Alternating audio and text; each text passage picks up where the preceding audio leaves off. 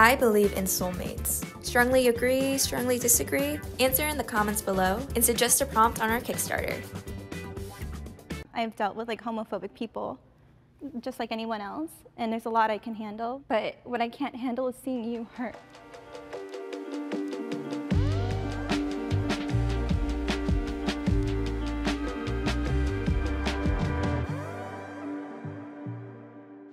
We were pressured into getting married. 3, 2, 1, go.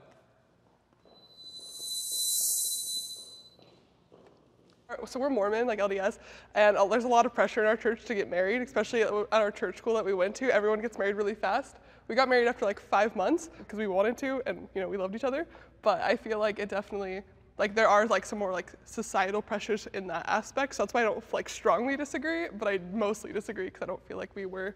Yeah, I feel like we were kind of not necessarily pressured to get married, but it's more pressured to date for marriage. But then once we met each other and told our families, they were like, hey, maybe you should slow down. So we're more so pressured not to get married. But yeah, I would say 0% pressure. Like when I first saw this woman, I was like, ooh, I gotta get to know you, girl.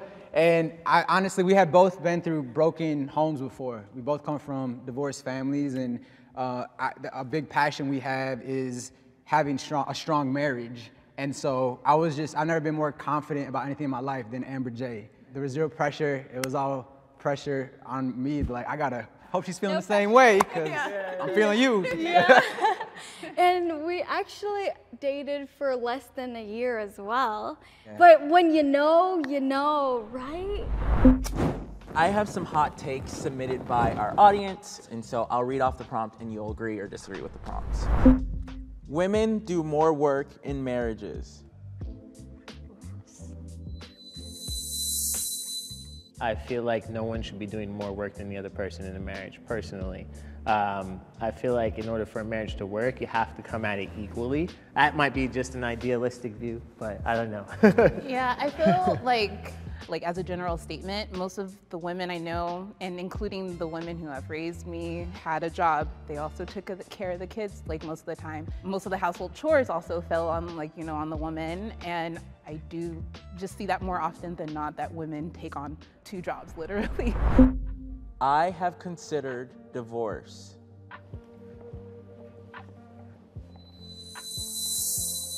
We learned this in a marriage class where there's a rhino and a hedgehog in every relationship marriage. And so Charlie's very much the rhino. He's like, let's tackle this now, we need to talk now. And for me, I'm a hedgehog, I need to withdraw. And so I think in those moments, I don't know, I think I'm more here. It's just like, well, when you're in the heat of the moment, you know what I mean? yeah, no, I definitely know that our communication styles are totally different. We didn't communicate well at first. I know Kenzie comes from a divorced family and then saw their family just fight and yell a lot. I came from a family where my parents had a disagreement. They fought with passive-aggressive comments and closed doors. So having disagreements, having those uncomfortable and hard conversations just wasn't easy for me at all. And so divorce sounds a heck of a lot easier than pushing through it, which luckily we did. We're doing great, we're happy now, but there definitely was a time where, yeah, it seems easier to just drop everything and move on instead of trying to grow. I am happy with how often we have sex.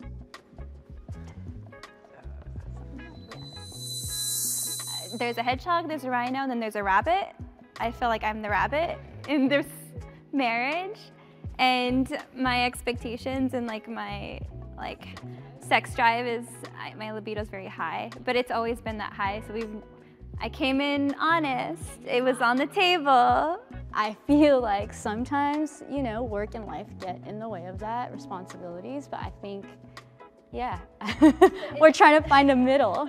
We're both here. It'd be, I think if we had split, then it would be like evidence that we're not talking about it.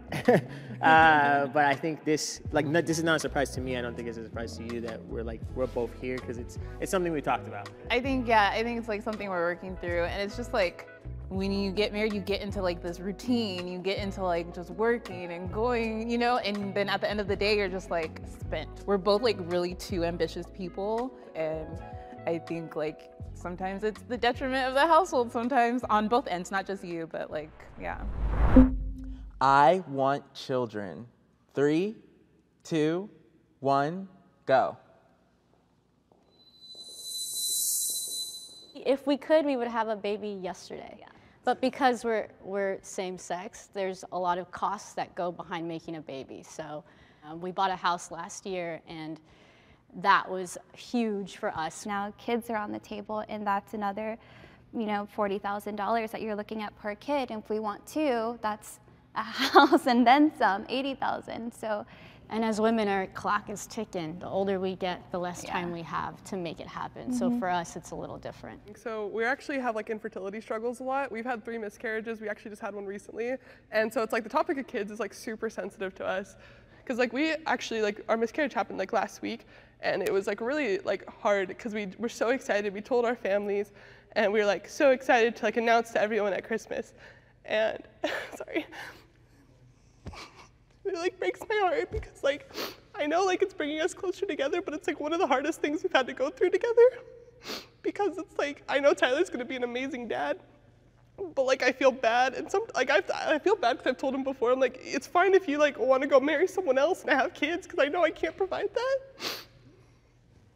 Yeah, no, it's been really hard to deal with just because like it's not the most, like, I guess, accepting topic to talk about. I know a lot of people feel very awkward whenever that conversation does come up. Like, my parents have tried to help us out, but don't really know how. Like, it kind of makes me want to like be over there sometimes, where I'm just like, no, it's not worth it. Like, I don't like the heartache and the financial like struggles. It's just not worth it.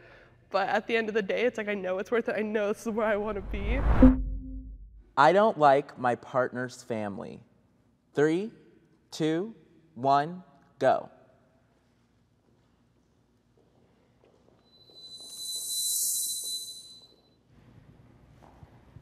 Challenging. Speak your truth. I know. I think there are certain members of your family that I absolutely adore. It's okay. And I think there was a time and place where I really wanted to love your mom. And then there's a time and place where we just can't. I have very thick skin. I knew what I was like signing up for. I've dealt with like homophobic people, just like anyone else, and there's a lot I can handle, but what I can't handle is seeing you hurt. And that's the hardest part, because like, you're so amazing, and she's gonna miss out on so much.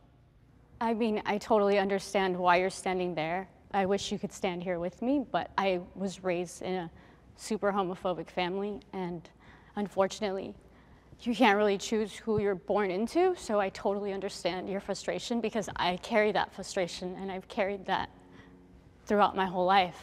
I'm shocked you're there.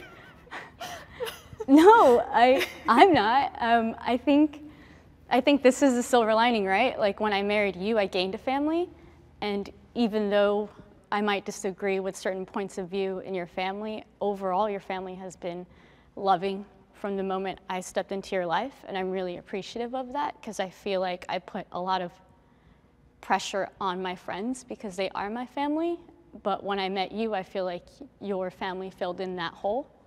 I think that's like the beautiful thing about marriage, is that like you get to set like a new precedent, like you get to set a new like standard for your family. And like, that's what's so beautiful about it. Like, you don't have to take on, you know, what your family brought or what your family gave to you. You guys can make something new, so.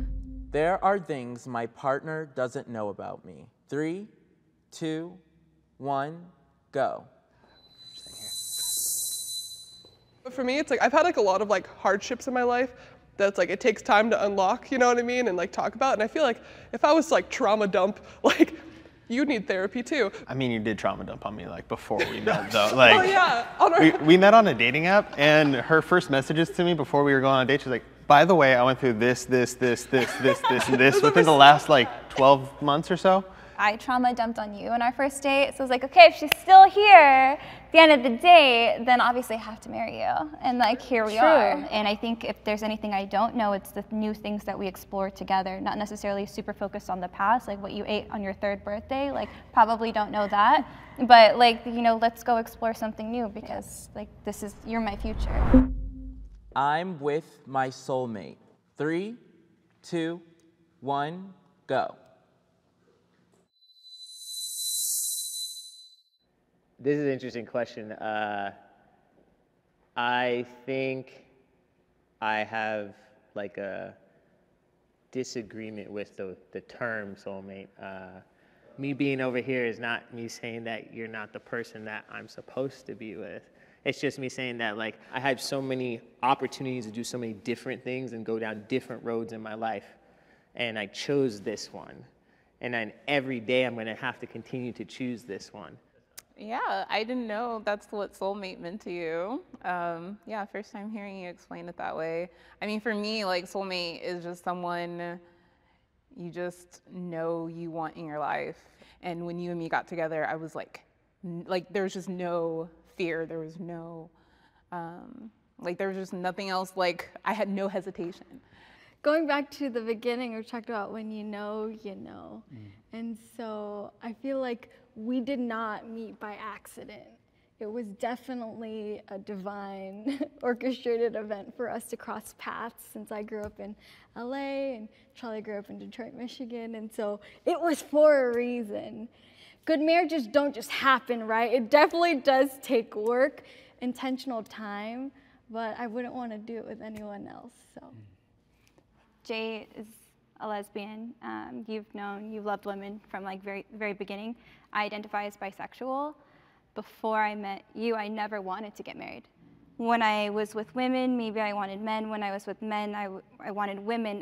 It just felt like there was always something missing. And then I met you, and everything changed in my soul, in my body, in my choices.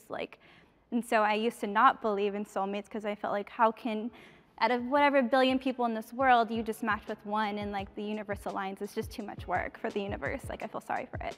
But when it works out, there's just no other explanation that so much inside of me can change by meeting one person. That is a wrap. For you guys. Hey. Yeah, we did it. Yeah, we did it. It was so nice meeting you. We did it. Good job. Thank you. Good job. We did it.